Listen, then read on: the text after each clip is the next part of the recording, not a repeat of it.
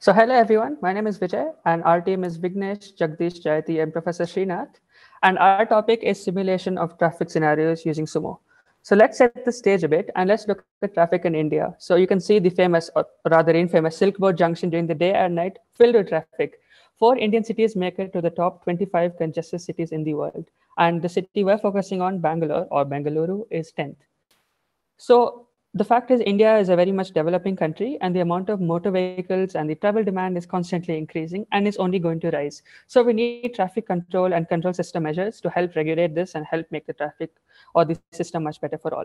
So we're going to look at the self-adaptive control system and also some metrics which you can see how useful certain things are. So this is the specific portion of Bangalore that we are focusing on. It's e-city or electronic city, and it is the technology hub in Bangalore. So this pink color road you can see here is the 9 kilometer long flyover, which is also a national highway. And one more thing that since this is a very much industrialized area, there's a lot of traffic coming in at around 9 a.m. and going back around 6 p.m. So we have the morning and the evening peaks. So the governing body, LCTA, has done a lot of interventions and a lot of things on this network to see if they can fix it. And we will be evaluating some of them here. And also our college is somewhere here. You can come anytime. So this is the adaptive traffic lights, which we have seen. This is something that we think that can help revolutionize the system in our electronic city. And these have already been deployed in Europe and Singapore, US, everywhere. And the market is only expected to increase. So here's the agenda for today. We're going to simulate traffic in our network. We're going to measure traffic specific metrics like waiting time, emissions, and other things, and perform interventions. So we will get into what exactly we mean by interventions here. And then we will reevaluate these metrics to see if these interventions had a positive or negative impact. So these are the three scenarios we had. So we had low, moderate, and high traffic with increasing number of cars in the scenario, and we ran it for 1 hour roughly. So in SUMO time, 1 hour. So there are three basic metrics that we have here: stress detection, emission visualization, and speed camera placement. So let's go into each of them in more detail and see what they mean. So the stress function is a linear combination of 5 parameters: the halting number, which essentially shows the number of vehicles that are either stopped or moving at less than 0.1 meters a second, the CO2 emissions of all of the edges in that junction, and the step occupancy or the proportion of the edge occupied by a vehicle, the queue length or the average length of all the vehicles at that edge, and the last time step. So we have buses which are longer than cars and so on. And also the waiting time, the sum of the waiting times for all vehicles on the edge. We then add a parameter to each of them, so the W's, then we normalize them, and finally we get the stress function S. Next, we have emission analysis, where we compute the different types of pollutants like CO2, CO, nitrous oxide, and so on at each junction, at each time step, and then we aggregate the data, and then we calculate the most polluted junctions, and we then visualize that in various different ways, which we will see. Next, we look at speed camera placements, which looks at the points with the most number of speed violations on the map. And we also have a metric which determines the closest proximity of two particular speed cameras on an edge. And this can help the authorities make realistic decisions, for example, putting speed bumps at that location or speed detectors and so on. So let's have a look at the metrics in action.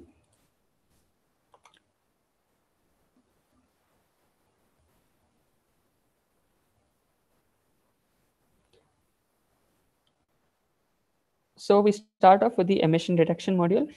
You can see at every 100 time steps, we plot the junctions on the map which has the highest total sum of pollutants. And these would change, as you can see, as the network progresses. And this is in the high traffic scenario. The previous one is in moderate traffic. And you can see the position of these junctions also change. Next, we also have the stress analysis. The aforementioned stress function comes into play, and we can define our own parameters for this. So you can see that here also we have 5 junctions, and of course we can also change the number of junctions used to plot and a lot of the stress parameters. If you want to give more weightage to, let's say, queue length, or if you want to give more weightage to the CO2 emissions, we can do that and we'll get different plots. And this is for the high traffic. And now we have speed camera placement, and the first one is with moderate traffic with a very small radius of bounding box. So you can see a lot of these things bunched together at this junction in moderate traffic. And in high traffic, this is after a few time steps, you can see the vast spread of these speed cameras. And our metrics also give summary plots and also summary locations for these stress junctions and so on. So let's see where these can be used. So first, you can make realistic decisions. So for example, if we have real data, we can simulate it using those data. And even if we don't, this can serve as a kind of early warning or any kind of thing which we can give to the authorities for them to try out certain things. Or if there are certain choke points, this can help find out those choke points without experienced telemetrists or other such things. We can also recommend precise locations in the road network for certain things, for example, speed detectors or speed breakers, like I just mentioned. And more importantly, we can use this as an underlying layer for research. So we have a few metrics and we have a few interventions. So we can see if we make our own new intervention, you can try to run these metrics on it and see how it changes. So that is the crux of our presentation of our code as an underlying layer, which is why we've also open sourced it. So this is what an intervention is. So we have metrics, like I said, we have speed, camera placement, or stress, or the total number of emissions or pollutants, or any kind of metric like that. We can change the state by performing an intervention, and this gives us a new state with which we run our metrics on. And this gives new values of which we can derive insights. For example, if it has been beneficial for the network, or if the network's fairness has increased, and so on. So these are some simple interventions. So we have an XML parser library, which can change the XML of the generated by SUMO, and we can change the simulation like so. We can also try remote control of the traffic phase, like adaptive schemes, or adding speed breakers or micro mobility solutions, which we will also come into in the future. So this is a library. We are firm believer of open source, which is why we open sourced our work. So you can scan the QR code, or you can just download it through PyPy, the Python package installer, and all the documentation is in the library. And here are some simple interventions that we can try: changing the lane priority or the number of lanes of a particular lane type, toggling one ways for a group of lanes, or changing the allowed vehicle types, or changing the start time of a particular vehicle on a route. So this is the main intervention that we have done. So as you can see here, each traffic light here corresponds to a traffic light at the network. So we run it for all kinds of traffic scenarios, and we get a list of the stressed junctions, which correspond to a traffic light. Then we aggregate it over the whole duration, and we, in our thing, have found out the first or the top 5 most stressed junctions, which are these red dots over here. Now, there is a case to be made about making every single traffic light adaptive, which is certainly possible in theory. But the fact is, changing something in the network is more than just numbers or more than just cars. It's also a monetary aspect. And it's not very much feasible for all traffic lights to be made adaptive, especially right now because the industry is just starting, at least in Electronic City. So we have gone with the baseline number of 5 traffic lights to be made adaptive. The more the merrier. If we make more traffic lights, we'd get better results. So what exactly do I mean by results? Well, let's see. So here is the mean travel time of the cars or of the vehicles. So the blue thing means after the intervention of making the said 5 traffic lights adaptive, and the red lines are before. So we can see in the low and moderate, we do get an improvement or an optimized improvement over here, but the difference is a lot more pronounced in the high traffic scenario, which can mean a world of difference for those regular commuters coming in at 9 a.m. and going out at 6 p.m. We also have a similar trend for waiting time. So we can see that after intervention, we have a less waiting times in moderate, high, and in low traffic. And this is, again, a very good improvement for those who are regular commuters and also those who are using the highway. Remember, this Electronic City highway and Electronic City itself is a bridge between 2 states in our country.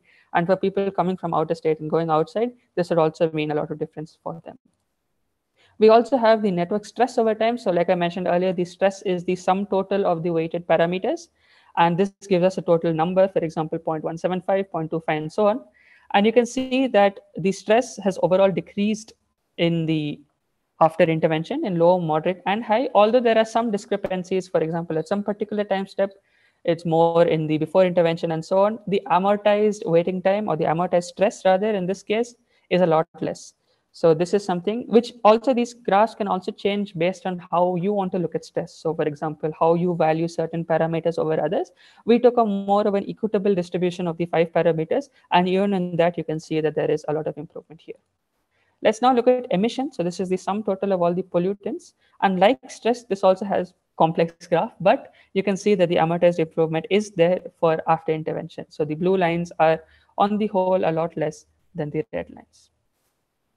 So now let's look into more detail about one particular junction. So this blue junction, as you can see here, which is very close to a university actually. So this is one of the most polluted junctions because a lot of cars use it and so on. So this was the most polluted junction with 24,000 mg of pollutants. And after the intervention in the low traffic scenario, this became the third most polluted. So the traffic has shifted, and you can see a very drastic drop in the total sum of pollutants over the simulation. Now, in the moderate traffic, you can see more of a smoothening of the curve. We have some pronounced peaks here in the before intervention module, but after the intervention, we can see lesser peaks and also more pronounced ones. Now, in the high traffic scenario, the most polluted junction became the fourth most polluted after intersection. This is a different intervention here. So after we did the intervention, it has become the fourth most with a very drastic drop of pollution values. Now, there is a case to be made of such a drastic drop in real life. So maybe we could have a little less of a difference. But the fact is, what we want to say is that this works, that this intervention is good, because at least in a simulation, it gives us it gives a lot less pollutants and a lot less stress, which can translate into favorable results in real time and in real life. Next, we'll look at the speed camera placement and more specifically the distribution of speed cameras. So this was taken with 3 cameras in mind, and this one has 4. But you can see that a lot of these cameras in moderate traffic are on this lane, and in low traffic, they're a lot more distributed. So now the authorities can try to gauge these values and see that how fast the cars are generally going, and based on that, how much the traffic is. And based on that, they can see where to put the speed cameras or speed breakers. And also, even though this might be low traffic or moderate traffic, if you have high speed, it's also dangerous. So you can install speed breakers or speed cameras or other such preventative measures, which otherwise would not be very feasible to do without such simulations, because common intuition and common knowledge says that the highway or the flyover is the fastest part of electronic city. But as you can see with these metrics and with these measures, there are also other parts which need special attention. Next, let's move on to Yulu Bikes. So Yulu is a company that's headquartered in Bangalore, and they offer micro mobility solutions like this electric bike or this cycle. And for a bit of context, you generally rent out these for a particular time, and you take them out of a Yulu bike stand, and you put it back into another Yulu bike stand. And there are loads of these bike stands dotted around the city, more so in electronic city, or micro mobility is the next big thing. So we collected data about these stands and their locations from the IUDX portal, which is managed by the Indian Institute of Science, and it's called Indian Urban Data Exchange, essentially an open data portal for all things urban data in our country. And we took the Yulu bike data from there. So the blue pins here are the current positions of the Yulu bike racks, and the red circles like this one, are the stress junctions calculated on high traffic, and the green circles are the most polluted junctions. So some of them are coincident. So we have, for example, this one and this one are coincident.